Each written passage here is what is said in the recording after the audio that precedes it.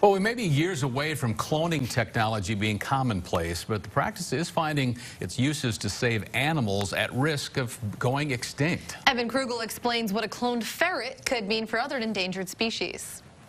At just 2 pounds, this black-footed ferret may seem inconsequential, but Elizabeth Ann is anything but. The Fort Collins ferret is the first endangered species to be cloned in the United States. We thought the species was extinct in 1980 until a ranch dog brought in a ferret, and then biologists found a last population near Meeteetse, Wyoming. Pete Gober says biologists were able to collect and freeze tissue from one of those remaining ferrets, ultimately using those cells more than 30 years later to create Elizabeth Ann. You know, on paper it's quite simple, and in real life it's a veterinary procedure and some cell culture, and it's the miracle of life. Ben Novak is a scientist with Revive and Restore, a nonprofit working to rescue endangered species through genetics. I was in love with her when she was just data on a page, but I was knocked away holding her and being able to hold that piece of history.